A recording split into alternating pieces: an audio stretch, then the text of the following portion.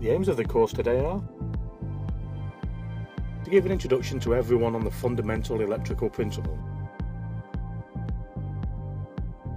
introduce the ideas of alternating current and direct current, and finally to show the basic ideas on voltage and current. In September of 1831, Michael Faraday made the discovery of electromagnetic induction. Michael is considered the father of electricity due to his discoveries and his creation of some of the equations that we use. Faraday originally attached two wires to a disc and rotated the disc between the opposing poles of a horseshoe magnet, creating an electric current. Let's look at some of the definitions we'll be using in this course. The first one is voltage. That's a measure of electrical force, i.e. how quickly the electricity moves. Next is the current. That's the amount of electrical charge. The bigger the load, the higher the current. Next we have the resistance. Every material has a resistance to electricity. The higher the resistance, the less the current flows. Next we have the conductors. They're substances such as metals, either copper, aluminium, that have little resistance to electricity and allow it to flow. And finally, insulators. These are things such as wood, rubber or glass that have a high resistance to electricity and stop it flowing. Firstly, let's look at the current. There are two main types of current. The first is direct current or DC. The main source of DC power we will consider on this course is from batteries. Here is the symbol that we will use. Simply two parallel lines. The long line is the positive terminal and the short line is the negative terminal. Here's the battery that we all know well. Again, it has a positive and a negative terminal. Power flows from the positive terminal through the load and back into the negative terminal.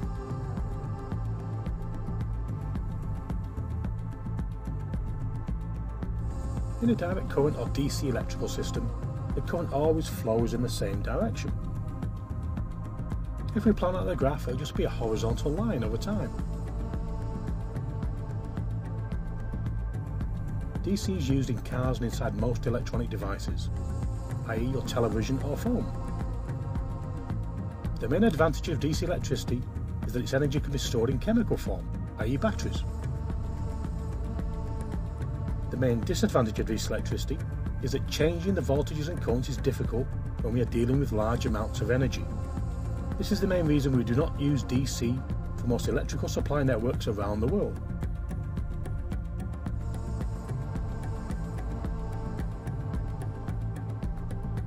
The other type of current we see is alternating current or AC. The main source of AC power we'll be using in this course will either be from the electrical network or an electrical generator. Here is the general AC symbol that we will use.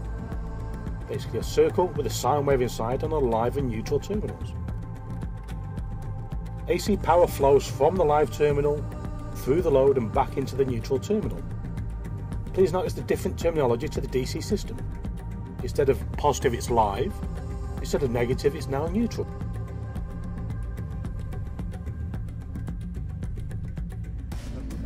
In an alternating current or AC electrical system, the voltage and current waveforms alternate from positive to negative. What we normally see in an alternating current system is a sine wave, and as we said, it goes from positive to negative over a full cycle over time. The main disadvantage of AC electricity is that we cannot store it in the same way that we can with DC electricity. Once it's made, it has to be used straight away. The main benefit of AC systems is that we can change the magnitude of the voltage and currents fairly easily. This is why we see AC in most electrical networks around the world, including the system in your home.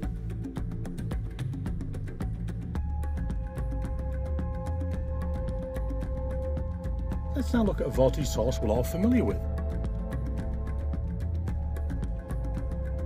The first thing to remember is the ground normally has 0 volts. Let's look at some clouds in the sky.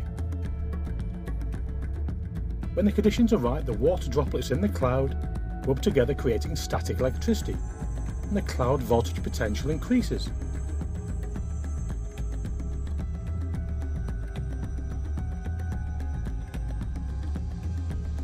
This creates a potential voltage difference between the ground voltage, which is 0, and the cloud. When the potential difference is high enough to break down the air in between, a lightning strike will occur. As the cloud is the source of the electricity, we class it as the live element. The air is the conductor that the electricity passes through.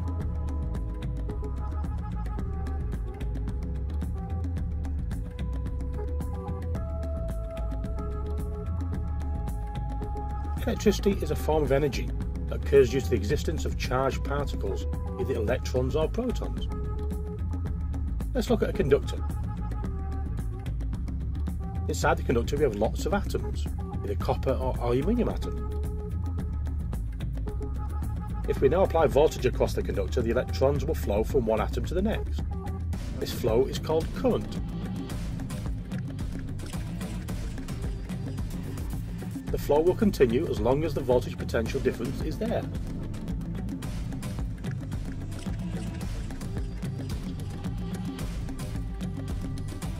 To use electricity, we need these basic elements. A voltage source, either AC or DC. A live or positive conductor to take the electricity to its destination. This could be made of copper or aluminium. A load to use the energy of the electricity. This could be a washing machine or a hairdryer.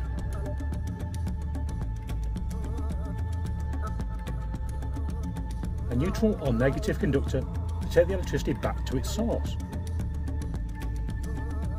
When a full circuit is created, current flows.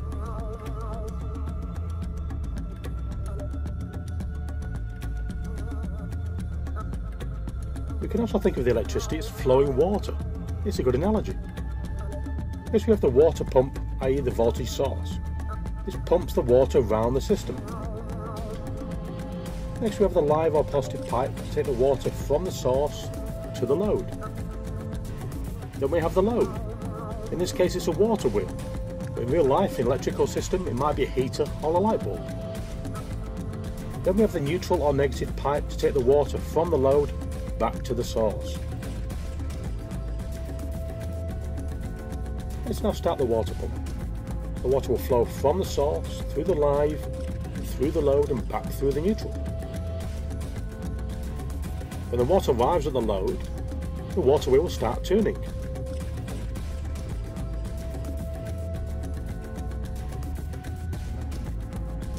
When a full circuit is created, water or current will flow.